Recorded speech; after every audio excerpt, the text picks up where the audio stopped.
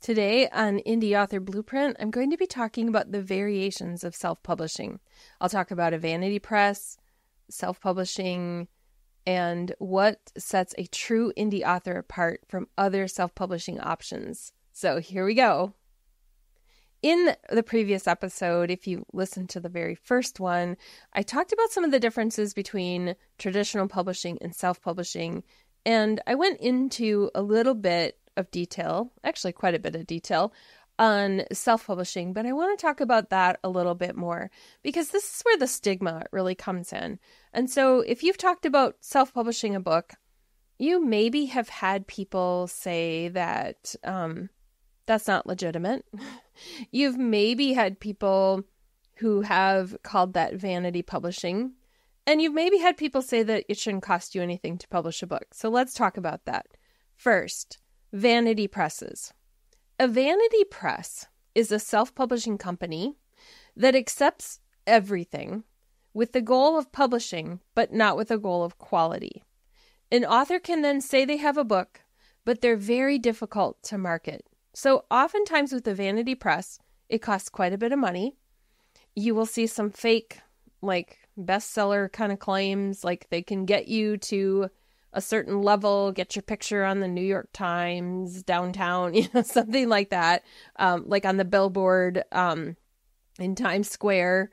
And a lot of it is focused on just having the book. And if you've ever picked up a book and you realize that just something's off, maybe it has almost no margins, or there aren't any headings in the book, or the font size is really weird, anybody can publish a book.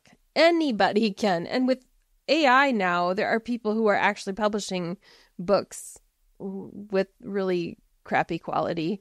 And so a vanity press, the reason it's called a vanity press is because it really caters to our vanity of being able to say I published a book or I wrote a book. And I've seen authors who crank out books they're just putting out more and more books, and they haven't stopped to really go for quality. And so I open them up and I can tell immediately they were done in Word and they weren't formatted correctly, and the spacing is just weird. And so vanity presses don't take the time really to get that fixed. They take what you send.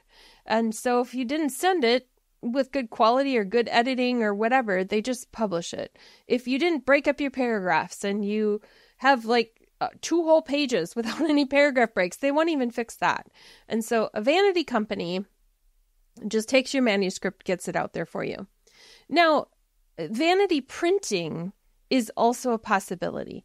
Vanity printing, and it's not necessarily vanity always. So if you're somebody who's done this, just hang in with me, okay? This is where the author takes a book to a local printer to get copies made, but they don't publish it with an ISBN or use wide distribution. And I give that caveat that I just gave because there are some people who do that because they're doing like a workshop or something, and they need to put out that content that way, and it's like a booklet, but it's a glossy cover. It's more than a booklet. There are reasons for why you would take content and go to a print shop and get some copies made. But if you're writing a book, let's say it's a novel, okay? Let's go with a novel. If you just take your novel down and you get it printed, that's fine. If you're writing a family memoir or something like that you aren't intending to market. But if you're writing a novel, you're probably hoping you're going to get some people to read it and want it in libraries and stuff like that. And you're not going to be able to do that if you just go and get it printed, because you're not going to have the barcode and all the things that stores want. So some authors use Amazon KDP, and I'll get into what KDP is in a coming episode, or Ingram Spark, and they don't understand the process, and they produce a book that doesn't sell at all. And what they've essentially done is use that platform almost like vanity printing.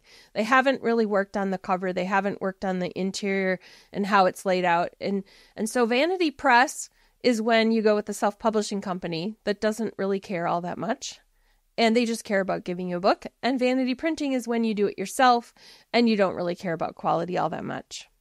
Now, I think if you have a message that matters that much, you need to treat it like it matters. You need to make a quality book Because if you're putting out a bunch of stuff and hoping people are going to buy it and you see the negative reviews that come in, it's not really fair to your readers who have invested their money and their time. It's not fair to yourself because you want something that is worth something, a product that changes somebody's life.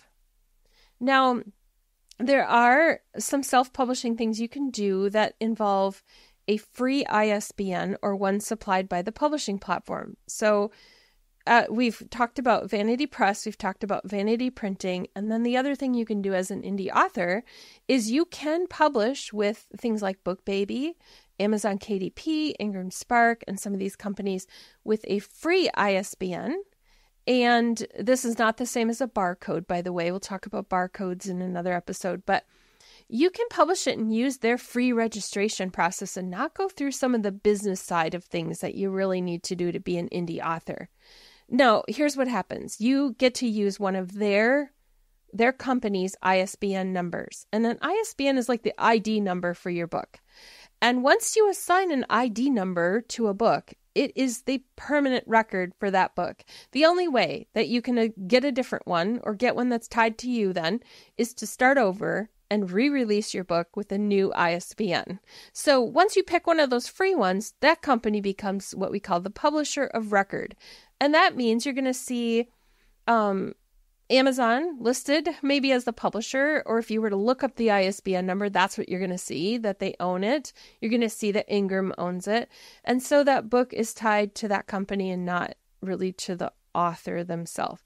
And I don't advise this because then they control your content. If you want to take it off that platform and put it on another platform, you can't because the other one owns it. So let's say you release the book using all the free stuff that Amazon has. You can't take it and publish it on another bookstore because if you take it off Amazon, it's still your book, but you can't release that particular book. You start over. So those are some of the different variations that come in self-publishing. Now, the question that comes up then is what sets a true indie author apart from other self-publishing options? When we look at like hybrid, which I've talked about in a previous episode, or vanity publishing. An author might define themselves as an indie author because they have chosen a self-publishing route. But a true indie publisher treats a book and the publishing process as a serious business and not something just for the prestige of having a book in their hands. An indie author / publisher is the owner of their own publishing company for their books. And an indie author who is a publisher carries out the CEO duties. And so I'm going to give you some of those duties that you carry out as the CEO of your company. And I don't call myself a CEO because I'm a solopreneur. That's what I am. A CEO would make it sound like I'm trying to be more lofty than I am. But these are the duties that a CEO would do. They study other books in their genre. They analyze covers. They look at categories and keywords, and they know what those mean. They understand the market. They treat the publishing process like a business venture. They desire a quality finished product because it reflects on their business. They create a marketing plan. They set up appropriate business registrations if they need to, doing business as or relevant legal things or the tax things that they need to do. The CEO understands the pitfalls of taking shortcuts and wants to do things the right way. They know their own weaknesses and they hire professionals to do the key tasks. So my action step for you today is, how do you feel about owning a business? I want you to think about it. I want you to think about how much are you willing to invest? And I'm talking about time as well as money, because the money part is not really the big part. The time and the energy is the big part. And I have seen that people think that it's super easy to publish a book. And I want you to understand that it's just like anything you're doing that is brand new to you. You're going to have to invest time and energy, and it's going to take a little bit of stress maybe, and it's going to take a little bit of learning and all the things that go into knowing how to run your business. So how do you feel about owning a business?